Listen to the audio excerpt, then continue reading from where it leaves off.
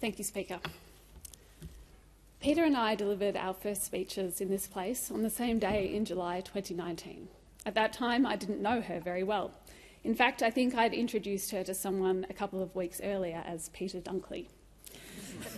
It was clear to me from that very first speech that she was fierce, and she was super smart. She was actually a bit intimidating, but she was absolutely someone who I knew would be a valuable colleague. In the end, she was so much more than that. She was the closest of friends. Peta came into this place with a clear sense of why she was here and what she wanted to achieve.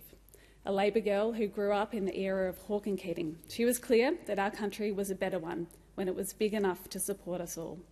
She never left you in any doubt where she stood on an issue, and she would always come down on the side of making things fairer. Peta's years as a solicitor, barrister and public advocate meant that she knew how to argue her case. I don't think there's anyone who was in this chamber listening when she spoke out against those opposites' plan to give women fleeing domestic and family violence access to their superannuation to support them leaving dangerous situations, who is in any doubt that it was Peta's speech that meant that policy lasted less than 24 hours. She took her fierceness, her forthrightness and her smarts, and she advocated to support Australian women in the community and in the Parliament. She led the committee work to recommend changes to curb the harms of online gambling, work she was rightly proud of, and that I know so many Australians, particularly parents who have watched their children learn more about odds than they know about footy stats, support. From her first speech till the end, she argued for a Bill of Rights, for improvements to our legal system, action on climate change and so much more. I was generally very happy to join her on her crusades, but I will now disclose that we had a brief falling out when I floated a proposal for turning the parliamentary squash courts into a yoga space. But Peta knew her role wasn't just in this building. She loved the community of Dunkley, and she fought hard for the privilege of representing it, losing the 2016 election, but turning the Liberal seat Labor in 2019.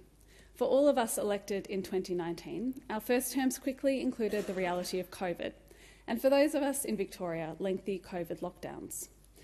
Peta and I spoke often during that time as we tried to navigate our way through being good representatives in a very challenging environment. I always knew that Peta would choose supporting her community over politics, and she did so with ongoing factual COVID updates and community advocacy. Once lockdowns were over, Peta was the most involved local member. Just looking at her Insta feed on a weekend used to make me feel exhausted. And I don't think there's a community or sporting group in Dunkley who didn't know Peta and who didn't love Peta. Her efforts were recognised with one of the key performance indicators we look to in this place, a substantial increase in her margin at the 2022 election. Peta didn't like talking about her cancer, and it's not what she wanted to be known for. But she was also very conscious of the platform she had to argue for better outcomes for people with cancer, and particularly for women with metastatic breast cancer. One of her absolute highlights in this place was when we met Olivia Newton-John, a woman who had used her public platform to do just that. And what Olivia was to Peta, Peta was to so many other women, a blazing example of how to get up every day and lead the life you want, even with cancer. Peta greatly valued the work she did with the Breast Cancer Network of Australia and the support they gave her. The reality is that Peta did a lot of her work while in pain. I lost count of the number of times I put what I thought were rational arguments about how someone undergoing chemotherapy did not need to sit through question time every single day it was on. I rarely won that argument with Peta, and she hated missing Parliament. On the few occasions she did, I would joke with her that as her unofficial parliamentary spokesperson, I had dutifully put out her lines of the day. She was fine and she just needed a bit more rest. And I would report back to her on all the people who had asked after her. She appreciated every one of you. In amongst all of this, Peta was a lot of fun. You could be sure that she would pour you the stiffest of G&Ts. And one of the most important parts of our friendship was that we always knew we could blow off steam together. She and I were constantly in and out of each other's offices in this place. I have truthfully told my husband there were many days when I talked with and messaged Peta far more times than I did with him. Sometimes it was because we were doing important things. More times it was because we were talking about shoes and making each other feel okay about whatever was swirling about us. I do think part of our friendship was that we both deeply appreciated each other's hot takes about parliamentary proceedings. So fair warning to my other friends here, there is a massive gap for witty hot takes in my life, and I expect all of you to step up. I'm sure it was Peta's sense of fun that also meant she was such a special person to my 2-year-old son. Peta called Gilbert her kindred spirit.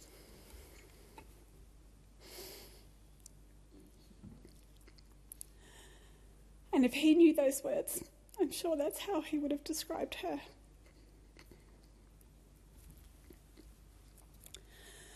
I will forever cherish the memories I have of our time in our apartment here in Canberra together,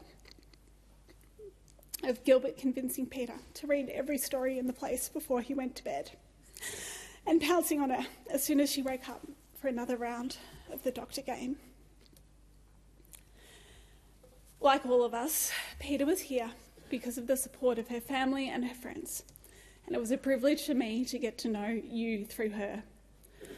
Rod, for more than 20 years, you were her person, her absolute rock, critic and champion, as she was for you.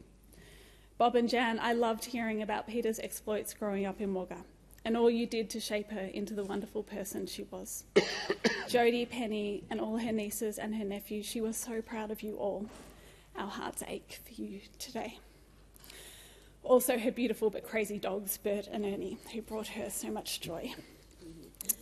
To her staff, Lauren, Magella, Maddie, John, Kitty, Madeline, Louis and others, you've been so important in helping Peta do her work. And our whip, Joe Ryan, and all the Labor team who quietly arranged things to help her keep going for as long as she could. Peta, I did think we would have longer, that there would be time for a few more conversations. But in the last few days, I have also thought about how much you would have hated spending months at home, when you would have felt like you should have been here. I am glad that when the end came, you were doing what you knew was important right up to the end, and that you left us surrounded by your family and love. My friend, on that day in July 2019, you reflected on what you would want to be known for at the end of your time in politics, and you said, above all else, I would like to be able to say that I left Australian politics, Australian democracy, in better shape than when I joined it, that I was part of a generation of Australian politicians who worked to recover the public's faith in our democratic system, and who strove to reharness politics as that vehicle for enlarging opportunities and enlarging our national imagination, and that we did so by rejecting politics based on fear and division, by refusing to see societal problems as weapons with which to wedge our political opponents, and by choosing robust debates about ideas and solutions over personal attacks and petty judgments. Rest in peace, knowing that is the example you set us all. It can't ever be the same here without you, but I am so grateful that I was here for the part you were too.